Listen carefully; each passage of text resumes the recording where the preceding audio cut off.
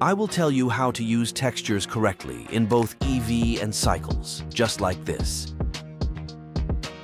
Let's start with downloading the material first. I am using ambient CG materials because they are free and high quality. Download any you like. You will get a zip file. Extract it. Adding textures for Cycles is simple. Go into the Material tab. Make sure Node Wrangler is enabled. Select Principal BSDF and press Ctrl plus Shift plus T and select the textures you downloaded. Go into Materials Properties and select Bump and Displacement. Now to see it, you need to add Subdivision Modifier. Make it simple and increase the value. Make the displacement strength to 0.1. This only works in the rendered view and doesn't work for Eevee. To use it in Eevee, remove the displacement map.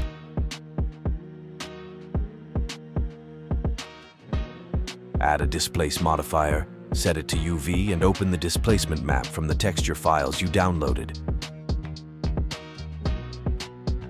Make the strength 0.1 and increase the subdivisions level to 8. And you are done. Make sure to subscribe.